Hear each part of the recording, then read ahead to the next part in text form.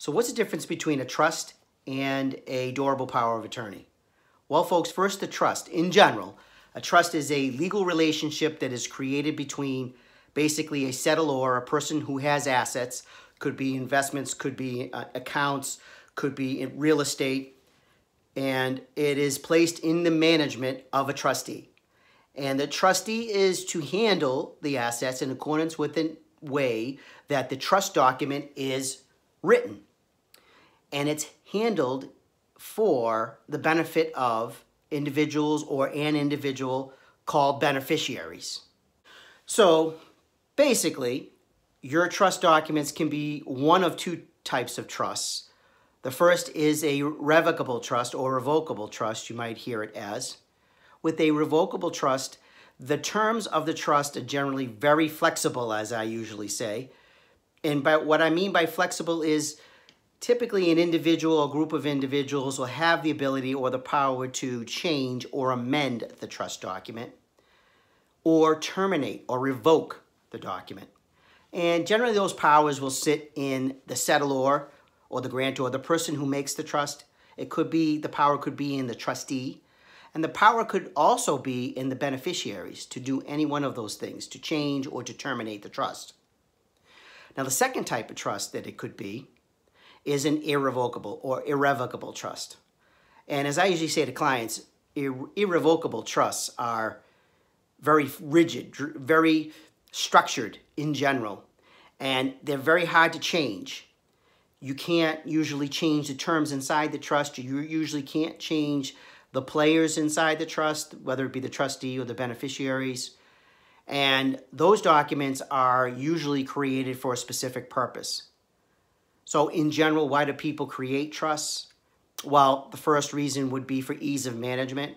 If there are a lot of people involved or a lot of assets involved in a particular situation, particular family, then a trust could be created. It could be a revocable or irrevocable trust, and it could be to manage those specific assets, sometimes real estate, bank accounts. And so that's one reason, is ease of management. Another reason is to avoid probate. Generally, all of your trusts will avoid probate unless there's some type of a challenge by one of the beneficiaries or one of the parties down the line. But the second reason generally is to avoid probate. Third reason is for estate planning purposes, meaning mass health, to plan for mass health. Typically, those types of trusts are irrevocable or irrevocable in nature, and those are the types of trusts that Medicaid or in Massachusetts Mass Health will accept. And in general, the last reason why folks would want to create a trust is to plan for estate taxes. Now in Massachusetts, there's still an estate tax, and if your estate is worth over $1 million, then your heirs have to pay estate taxes when you pass away. So for that reason, folks will create trusts to try to plan for estate taxes down the line. And there's different types of revocable and irrevocable trusts that can be created for that purpose. Now, how do you fund a trust?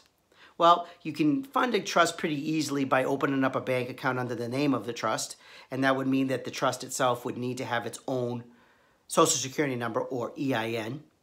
Or if it's real estate we're talking about, then a new deed would need to be drafted, right, from the individual, and it would need to be transferred into trust. It's called a deed into trust. That would need to happen and be recorded at the Registry of Deeds. And there's some evidence that has to be recorded with it to evidence that the trust is actually in existence. So that's a trust in a nutshell. Now on to the power of attorney. Typically with the power of attorney, or in general a power of attorney, is an agency that's created by a maker and by an agent, an individual that's appointed, or individuals that's appointed to assist the maker. And so the agent in this situation is called an attorney-in-fact.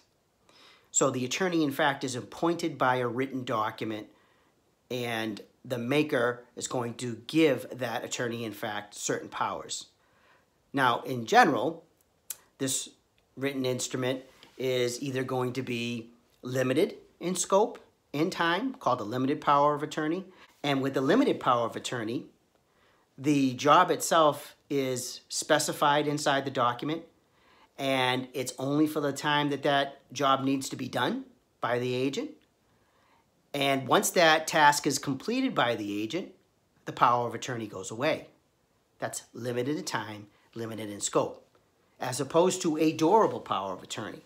Now, when it comes to a durable power of attorney, usually the maker will appoint an agent, and this document will be in effect until the death of the maker. So it can be a number of years. And this durable power of attorney is going to be durable in scope and durable in time, meaning there's going to be a lot of general powers that are given to the attorney in fact or the agent to handle for the maker. Things like handling bank accounts and assets and real estate and paying taxes and collecting debt and hiring agents to assist. Also representation in front of a court of law, representation in front of a government agency like Medicaid or Mass Health. All of these types of powers are specified in a durable power of attorney, and it's meant to be durable in time and scope so that if the individual should become sick, or even if the individual just needs this as a matter of convenience, the agent can act on behalf of the maker and do the tasks that were given to him or her or them. So that is a difference between a trust and a power of attorney. Now, if you're watching me on Facebook, make sure that you like the video. If you're watching me on YouTube, make sure that you subscribe in the lower right-hand corner. Also on YouTube, some of my prior videos will be appearing here. A list will appear as well. Many of the videos are short so that they're meant to be definitions to help you further understand the concepts that I'm talking about here, but they're all related. Also, be sure to watch some of the videos I've included in the description of this video. So there's links to those prior videos also meant to be related to this video and to help reinforce some of the concepts I'm talking about. If you're watching me on YouTube, those links will be down below inside the description. If you're watching me on Facebook, most times the links to the videos will be above. So make sure you check those out as well too. Dave Ceruolo, CeruoloLaw.com.